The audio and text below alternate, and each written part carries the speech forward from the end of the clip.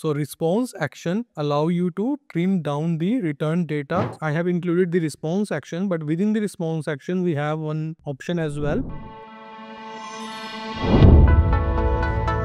Hello everyone, in this video we will dive deeper into each best practice, providing a detailed explanation to help you optimize your integrations with Salesforce Omni Studio platform. So let's start with the best practices that we should follow while creating an integration procedure in Velocity. So first one is use integration procedure for all data calls to Salesforce. So in this case, in Salesforce, an integration procedure is an efficient server-side declarative tool used for making external data calls to Salesforce. Using integration procedure for all data calls to the Salesforce ensures that your integrations are optimized for performance and reliability. This approach helps to maintain consistency and significantly reduces the risk of errors associated with manual integrations method. The second one is avoid too many data calls in the same integration procedure. So Salesforce imposes strict limitations on the number of SOQL queries and DML operations that can be executed in a single transaction. So to avoid hitting these limits and impacting performance, it's important to break down your integration procedure logically instead of packing too many data calls into single integration procedure. Divide them across multiple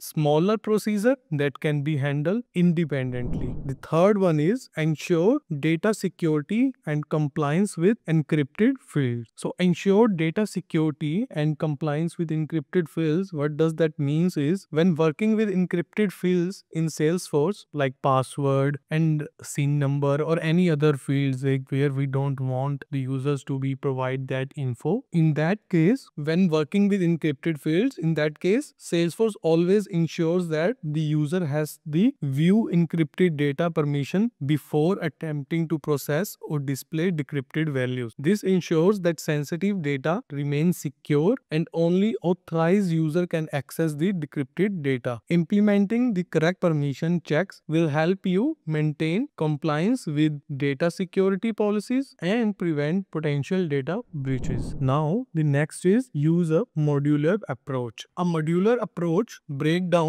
complex tasks into smaller manageable pieces. By creating integration procedure with smaller related function, you ensure that they are reusable and easier to troubleshoot. This approach leads to more maintainable integration procedures, allowing for easier updates and modifications in the future. A modular structure also promotes better scalability as your business grows and new integrations need arise. Now, next is use response action to trim data. So whenever returning data through integration procedure, it's important to minimize the size of the data sent. So response action allow you to trim down the return data to only the essential fields that the calling process requires. By using trimming strategies such as send response transformation property, you can reduce the payload size and improve overall performance. Reducing the amount of data transfer also speeds up response times and reduce network load. Let's take an example for this. This is the integration procedure that I have where I'm fetching the applicant personal details. So as you can see, I have two extract data mappers and a one response action as well. So if I don't add this response action, it will return the response of these two data mappers. I have included the response action, but within the response action, we have one option as well, return entire JSON output. What it's gonna do is it's gonna return all the components output, whatever, like if we have a 10 components here, it's gonna return all the 10 components output, even though it's a set value as well. It's gonna return the value or output into the response response JSON. But as we mentioned, reduce the response or trim the response. So we can either use send JSON path or send JSON node. So here you can see I am fetching the get applicant personal details, and within that I'm fetching the personal details node only. So let's say if this data mapper returns more than one node, I'm just fetching whatever I need. I'm not including other info that is not needed for my scenario. Also, if you want, you can use an additional output as well, where you can pass key and the value. The value would be same, like it can be different as well. Like I'm just taking an example here. So you can put the same value here, but assign a node here. Let's say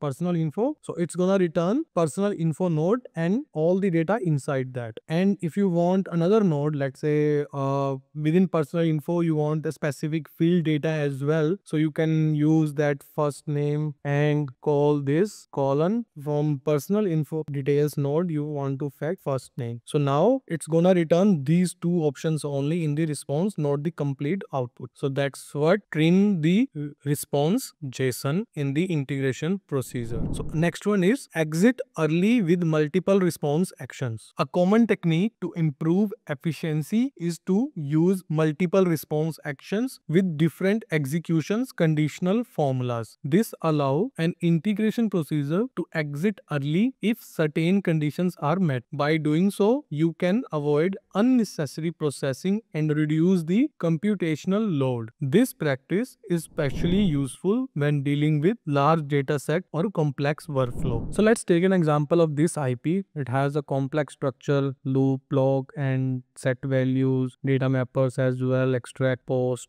and turbo action as well. So let's take an example, like this is a generic IP that we are calling throughout other flows as well or other features. But for one of the feature, we don't want the complete structures to be followed. In that case, what we can do is, let's say for the feature that I'm working right now, I want data till here. I can include a response action right after that and add a conditional block on that and pass that flag from the component from where I'm calling this IP. You can create a flag by true or false. If that is true, then call this response action, and then it won't call any other element after that. It's gonna increase the performance of your website. So that's the example for that scenario. So now the next is use caching for frequently accessed data. So let's take an example of this. So caching is like technique that stores frequently accessed data in memory, reducing the need for repeated calls to external systems. When working with data that is accessed frequently but updated infrequently, such as reference data or static content, caching improves the performance of your integration by returning data quickly. Omni Studio Data Mapper can be used to implement caching and improve response times. Even in the integration procedure also, we have the caching option. If you can see here, cache configuration. So either you can disable cache definition cache, but here we have either session cache or OR cache. There are two different cache. Session is for that particular login session, and the OR cache is your platform OR cache. In the Salesforce setup, we have a platform cache. It's gonna store into that. And times to live in minutes. So you can put any times here, like within the session if you want, then it's gonna be like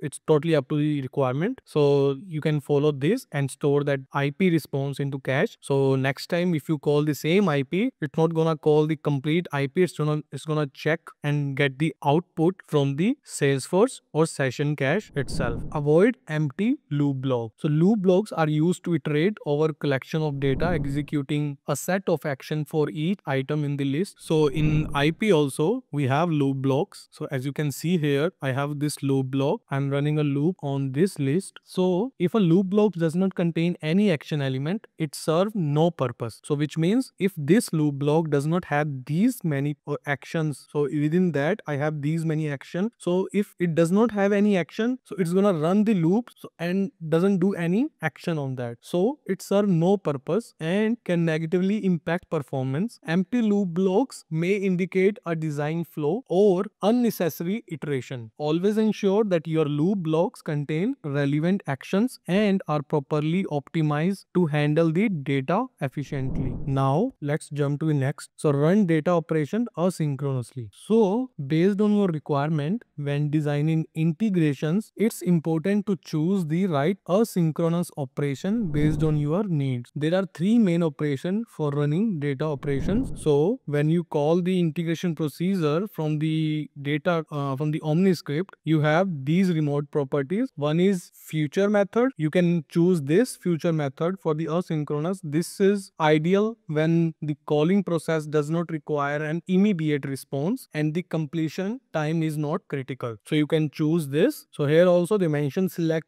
to make the integration procedure run asynchronously as a Salesforce future method. So in Apex also we have the future method. So it's gonna behave like that only. So invoke mode, fire and forget.